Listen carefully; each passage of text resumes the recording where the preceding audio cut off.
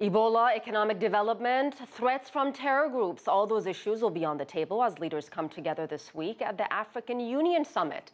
They're all expected to choose a chairperson. And as CCTV's Girum Chala reports, there's already one controversial leader poised to take that spot. On Friday, Ethiopia's capital, Addis Ababa, will host the much-anticipated 24th African Heads of State Assembly. Africa's collective response to the terrorism of Boko Haram and how to curb the effects of Ebola will top the table. Hopefully we can persuade the heads of state that we should campaign to end this Ebola and to ensure that the countries that are suffering this epidemic do not suffer a lot of economic setbacks. At this particular summit, the chairperson of the African Union will be changed. It is the turn of the Southern Africa region, and expectation is high that the new chair will be the 91-year-old President Robert Mugabe of Zimbabwe.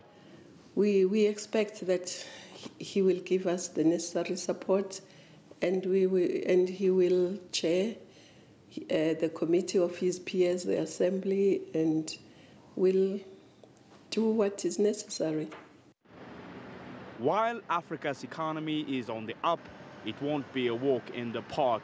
The continent needs to find adequate and alternative means of financing its projects and tackle the effects of climate change.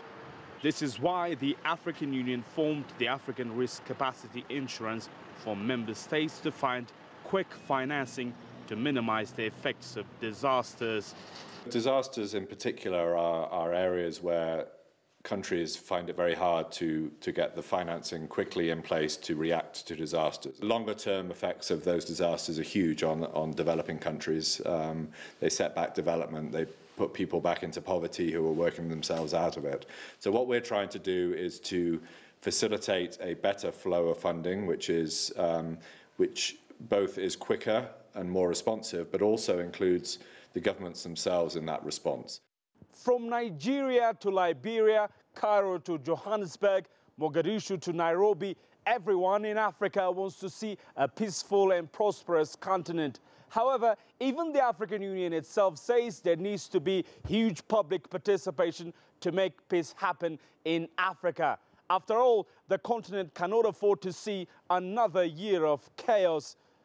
Girum Chala, CCTV at the African Union headquarters in Addis Ababa.